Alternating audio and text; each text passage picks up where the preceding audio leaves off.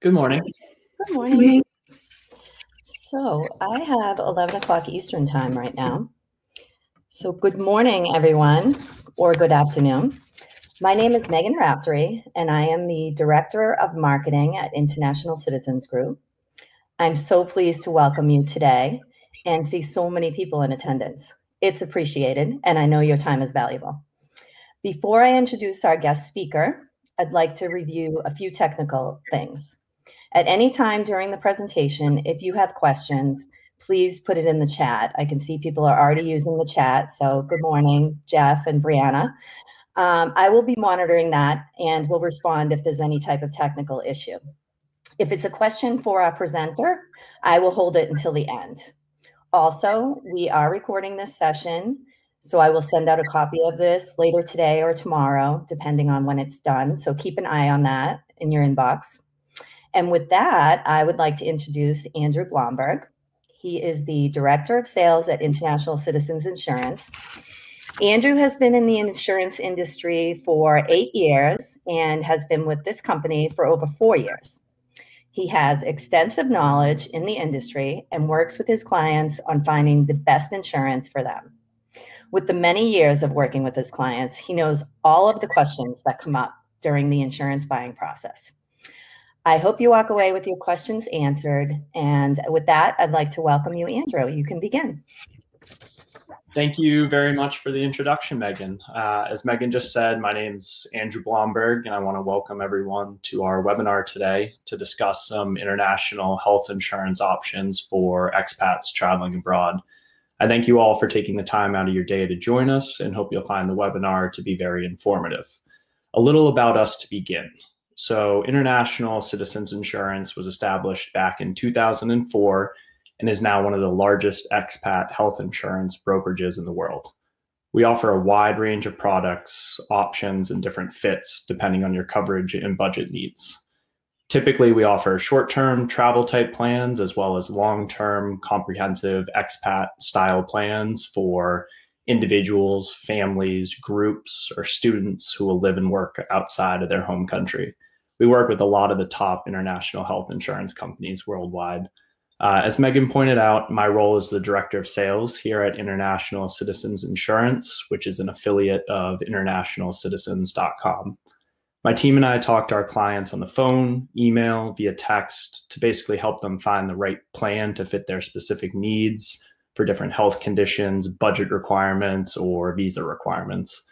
We're a dedicated resource for all our clients in the initial research phase to purchasing the plan and even in the future as well. We care for our clients and can assist with claims, plan questions, renewals, or anything else life throws at you. But enough about us. Let's get to our questions. So the number one question you should ask yourself is, do I need health insurance? Basically, this is probably the most common question we get asked on a daily basis, is about actually needing health insurance coverage, and if so, how much coverage is the right amount. We like to say that health insurance is a gamble on yourself to stay healthy. Some people decide to bet on themselves to stay healthy and instead self-insure, hoping nothing major happens to them. For others, it might be a pre-existing health condition or some sort of visa requirement in the country you're living in or moving to that might force you to purchase a plan in order to protect yourself. Keep in mind, some countries do offer local coverage plans, but you need to check the requirements and the eligibility before moving there. You might need to be a full-time resident or have to pay taxes in order to qualify for a local insurance plan. Some employers even offer local coverages as well. However, in my experience, sometimes these plans are more bare minimum type plans and they might not meet the needs for everyone.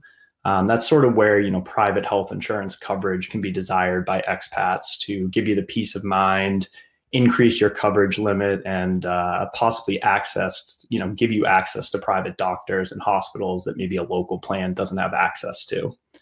Every country in the world does have its own unique health insurance requirements and ways to receive treatment. Being familiar with local providers who might offer better care is critical when abroad. Most of the private health insurance companies allow you to go and see any doctor or hospital you need to. This means you have access to better care and contracted rates at some providers compared to, say, self-insuring or going with some sort of, group style buy-in type plan that you're limited in your providers. Even if you're considering self-insuring, we usually recommend some sort of an emergency only inpatient style plan just in case something major happens. Most international plans that we offer do allow for customization of different benefits where needed. So for this first question here, my short answer for needing insurance is absolutely. And now Megan is going to put up a poll for all of you. Yeah, before the next question, we just wanted to get an idea of what people know in terms of insurance and the different types. So if you could just answer this, that would be great.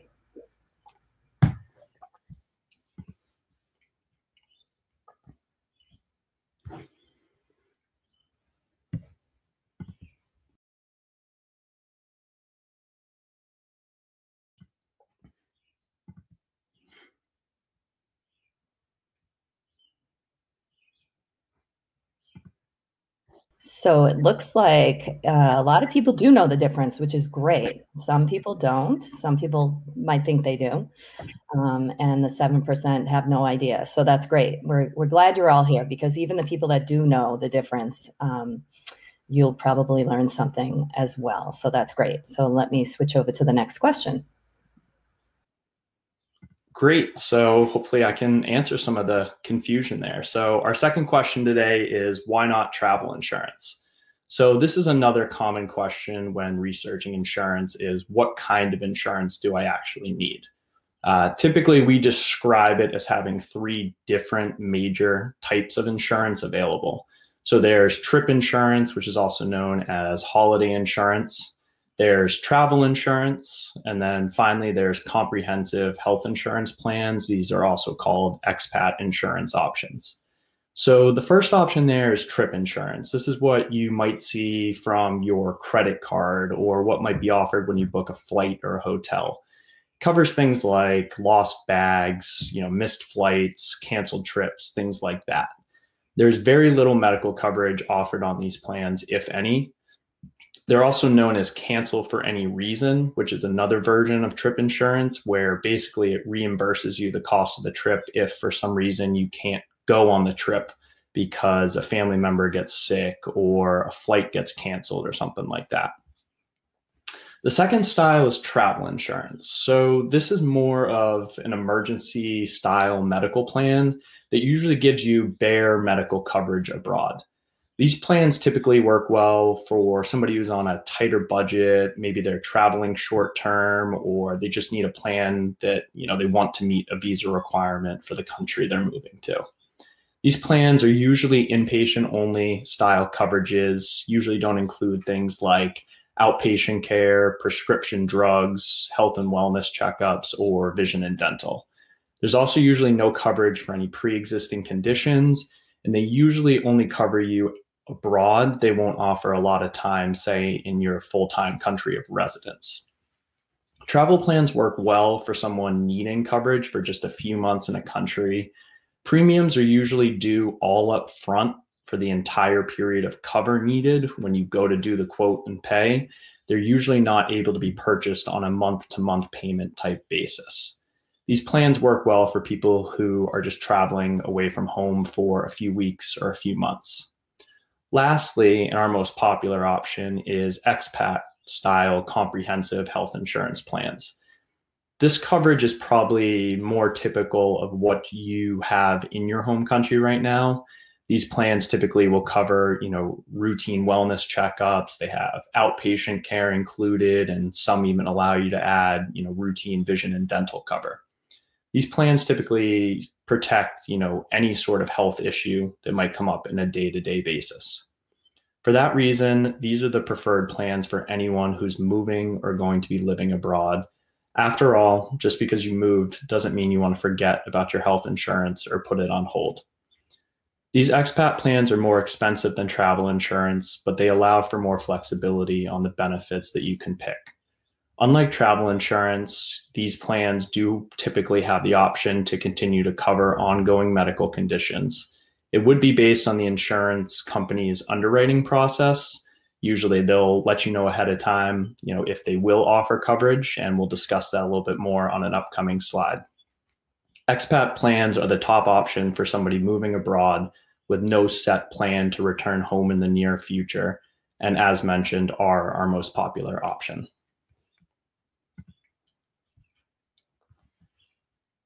I'll give you a second to breathe, Andrew. No worries. Flying right along here. So another important question that is usually on everybody's mind is, what is my budget? What can I afford? Budget concerns can play a role in which plan is the best option for your needs.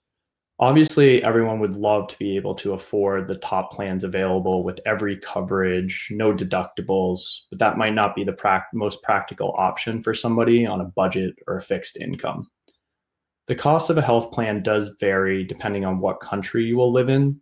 Certain treatment costs in one country might be more costly compared to the same treatment in another country. For instance, a surgery inside the US might cost a lot more than, say, a surgery done in Asia or in certain parts of Europe. Having a clear budget when shopping for insurance can be a very useful tool to make sure you're maximizing your coverages. It's easy to go into comparing plans like anything in life and just pick the cheapest thing or, what looks to be the best value for you there. Taking a budget-friendly plan or the cheapest insurance, can have some downsides later on. The plan may look great up front, but when you need a claim paid in the future, it might end up costing you more, if the claim got denied up front than if you had just paid for better insurance, to begin with. Another pain point can be the time and the effort that you're communicating with the insurance company via phone calls and emails to try and get a claim sorted out. As you add more coverage onto insurance plans, the more costly they can become. A plan for just major emergencies, an inpatient style plan, it's typically less expensive than, say, if you add on prescription drug cover or vision and dental coverage. Some health companies will even charge more to offset a pre-existing condition, but this may be the only way you're able to find coverage for abroad. Health insurance can be confusing, and depending on the prices you receive, overwhelming as well. You need to know the details of the quote. A quote from one place may look better than from another carrier, so be sure you're comparing apples to apples in terms of the coverage limits, deductibles, and policy rules. Many countries do have national health care for free, so getting a private health plan for the first time can certainly be a lot. That's where brokers such as myself and our team can help. We can walk you through the fine print and find options to meet your budget needs. And with that, I think Megan's got another poll for everyone. I do. I like this question. Let's see. Here we go. The next question. You are cutting up some fruit and slice your finger. You need stitches or sutures. What type of insurance do you need?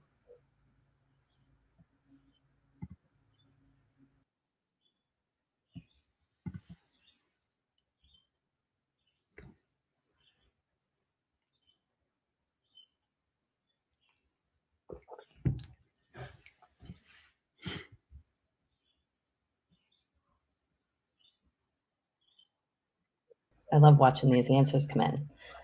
Yeah, it looks like we got a 50-50 split here. So yeah, it depends on what country you're in and where the closest place to get coverage is. So great. All right. So Andrew, hopefully you'll explain that to them. Here we go. Yeah. So next one here, another common question is, what is actually covered? My first tip is to always know the fine print of the policy and what you're buying ahead of time. Finding a plan that offers the coverages you need on a daily or monthly basis is arguably the most important piece of insurance.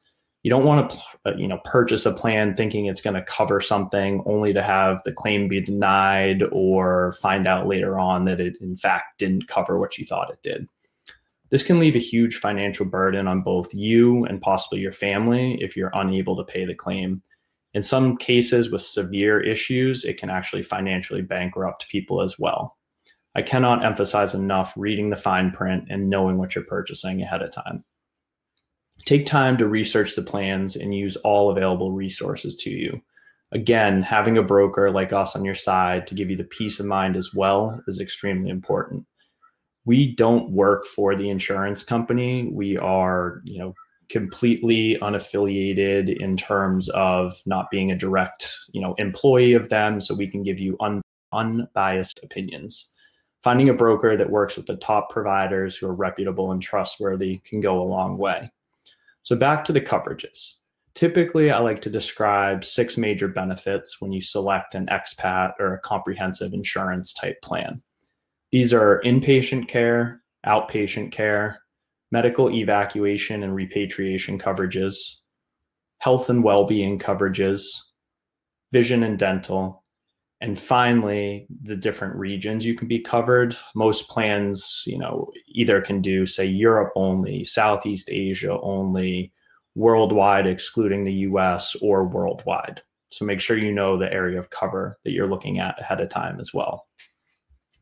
Inpatient care is typically more of the major things where you're taken to a hospital.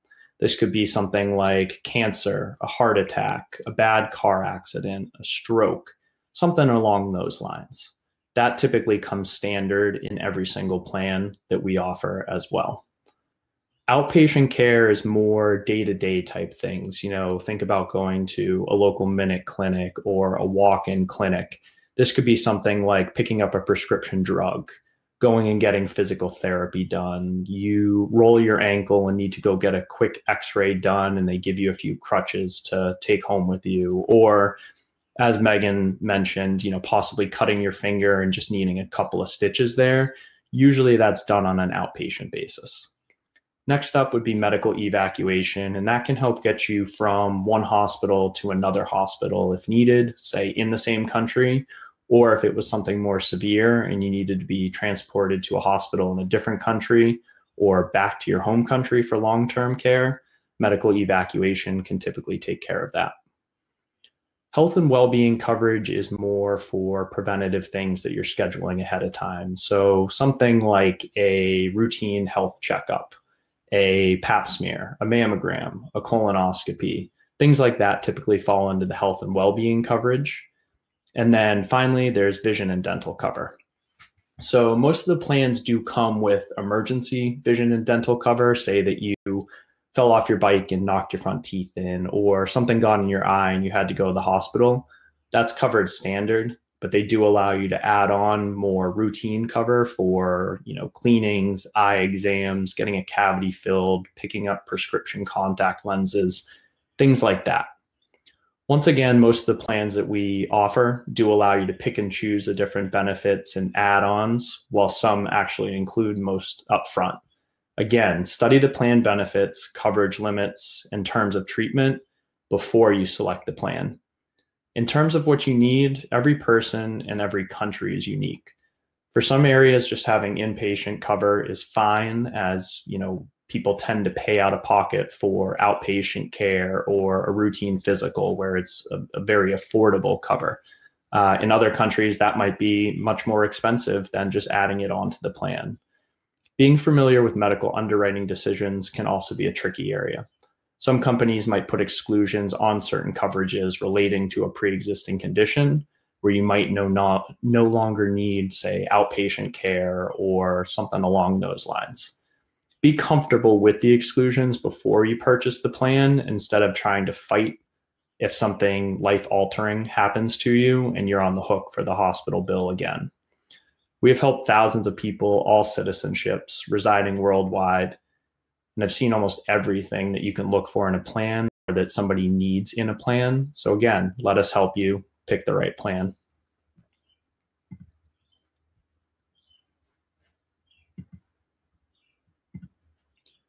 So our final question here is, how do claims work? So claims have been mentioned a lot so far and can cause a lot of headaches and wasted time if not handled correctly. Again, the companies our brokerage works with are the ones we ourselves use when we travel outside of the country. So we trust them to pay claims out if something happened to us. Reading customer reviews of companies, researching what others say on social media, and learning more about the company's claims processes are all very important prior to purchasing. Most people would not purchase a car without looking at reviews, so why do the same with health insurance? When it comes to receiving treatment, finding a hospital that has direct billing is usually the simplest. This means the hospital will send your bills over to the insurance company instead of you having to pay the bill up front. This makes the claim process much easier, as the insured would review the claim that was sent to them and figured out if you owed anything, say, towards a deductible. If you don't owe anything, then you won't receive any bills. If you go to a provider that doesn't have a direct pay relationship with the insurer, you would pay the bill, submit the claim over to the insurance company, who would then review it and process it. Most claims get paid out in about 5 to 7 business days once all the necessary documentation has been received from both the customer and the hospital. Usually, it's done via direct reimbursement to get paid back for anything that you paid up front to the account that they have on file for you. All the companies that we work with do have 24/7 helplines that you can call for immediate treatment needs in an emergency. Customer service portals also exist where you can view your existing plan benefits, submit claims, track the progress of a claim, and what has been paid towards a deductible. The claims process can be a confusing one, and if for any reason you have questions, need help, a broker like ourselves can assist with that process. Unlike other brokers, or if you purchase directly from an insurance company, say one of their sales agents, the relationship you have with our brokerage does not end when you purchase a policy. Our team here is your dedicated help center for anything insurance related during your policy period or in the future.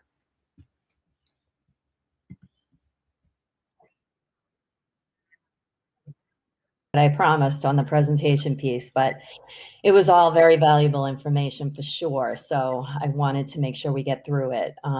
So we'll review the next steps quickly, and then we do have some questions coming in. So I want to make sure we get to most of these if we can. Wonderful. So you might ask, what do I do now? I typically recommend 3 steps. Create a coverage list for what you think you might need. Try to understand the budgets and deductible amounts you feel comfortable with and paying for the insurance that would cover you in full. And finally, contact a broker like us to help find a plan to fit those coverage and budget needs. Thank you all again for taking the time to join us today. I can imagine this was a lot of information to take in all at once. Doing some basic homework can actually go a long way, but don't worry if it is too much. That's what a broker like ourselves is here for. There's no cost to using a broker. The plans cost the exact same if you go to a broker or if you go directly to the insurance company. Working with a broker helps to give you an unbiased opinion of insurance companies and can save you hours of researching, generating quotes, and comparing basic coverages. All plans are actually free to apply to as well. Most applications are done all online in 15 minutes or less and are done either via email or phone. Plans can even begin as soon as 1 day after the application is approved. Let us help simplify your expat insurance needs and guide you to the best plan to fit your unique situation. The world's a complicated place, and insurance shouldn't be.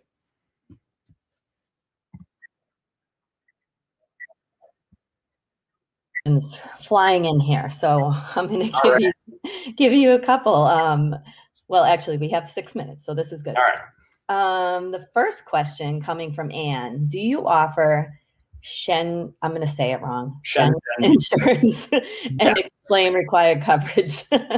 Yes. So that visa is probably the most common visa that we get asked about. So that's typically, European focused there. And you can sort of go either way with that visa. Most of the travel plans we offer do meet the bare minimum there in terms of, I think it's 30,000 euro, some sort of low deductible, has to have emergency evacuation and COVID cover right now. So yes, we absolutely do offer plans that meet the bare minimum there. Again, I usually like to recommend maybe looking at more of the expat style, which absolutely meets the visa requirements there and can give you a little bit more peace of mind. Awesome. So Rachel is asking, is it a good idea? And I think this is a great question. Is it a good idea to only get insurance for the country in which you're residing? And then for the times that you go home and visit your family, just get travel insurance? Yes. So again, it can definitely depend on the coverage area there. So, if it's a US citizen moving abroad, the rates can typically, the plan might cost a good 20%, if not more, to include the US cover there. So, some people decide to cancel an existing insurance plan and just take out a plan that's either worldwide or worldwide excluding the US. There's maybe a little bit more value there, but yes, it's a very common thing for people to just purchase coverage for a specific country or a specific geographic area that they might be traveling around in. Say you're, moving around Europe, and then just purchase some sort of short-term travel plan for a week when you're heading back home. So Eugene is asking, one, how he can get in touch with you. And we do have all the information here, which is great. You can email, text, call, and then the quote link was in the previous slide. But he's asking another question: how long before departing, being an expat, should we contact you? Yeah, so that's actually an interesting one. So a lot of our plans can actually cover you for specific periods of time in your home country if, say, you were ending a job inside the US and your current employer plan was, terminating. We can offer coverage for a few months prior to you actually leaving your country. I usually like to tell people, anywhere 3 months, 4 months, maybe in advance to really start looking. Some plans do only open up applications for 30 or 45 days prior to your start date in terms of being able to apply. But knowing the plan you want ahead of time definitely gives you peace of mind. So, if you pick all the plan benefits out, you basically, reach out to us and say you're ready to go, and we can get it all squared away for you and check one more thing off your checklist for moving abroad. I mean, another common question is somebody needs documents to prove that they have health insurance to apply for a visa. So again, we can certainly get that set up ahead of time for you. Is asking, can you explain self-insure? I know you mentioned that a few minutes ago. Is that if you buy insurance directly from an insurance company? No. So self-insuring would be maybe somebody has a bank account, say, with $50,000 in it. And instead of paying, $2,000 a year for health insurance for the next 20 years, they're saying, I am just going to pay for anything that I need health insurance related out of my bank account. So self-insuring is you are paying any claim that comes your way. So, if you're lucky, you need one visit to the doctor each year that's $100.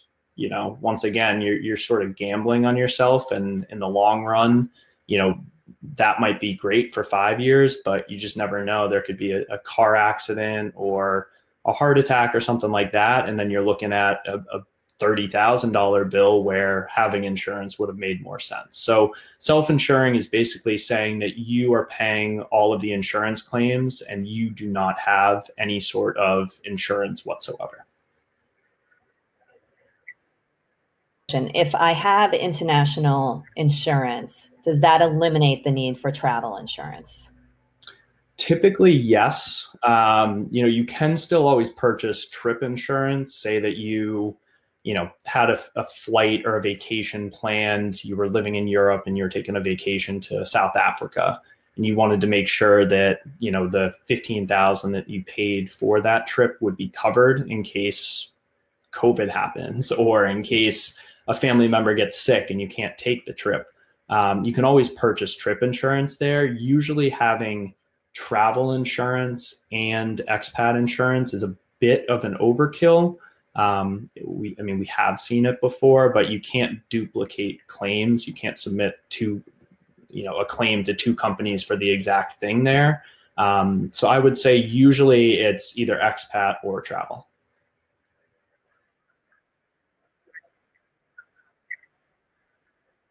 keep anyone any longer. But if you have put a question in the chat, we will address it personally, because I don't want you to go away without your question answered. That was the idea. So like I said, we will send out the recording later on today. We'll address the questions that came in that we did not get to. And again, the information is here if you need to get in touch, and really appreciate you attending. I have one last really quick poll, just kind of to get an idea of how you thought this went. And enjoy the rest of your day. I'm really, really happy to have you attend. Thank you. Yes, thank you for having me. And, once again, reach out to us. We're always happy to have a phone call with you, answer any questions via email or anything like that. And our contact information should get sent over to you just in case you don't have it again. So. Thank you, Andrew. I appreciate your time too. I know it's taking you away from your clients. So no, not at all. Happy to help and hopefully, provide some knowledge and answer some questions here. So awesome. Thank you. Have a great. You as well. Take care.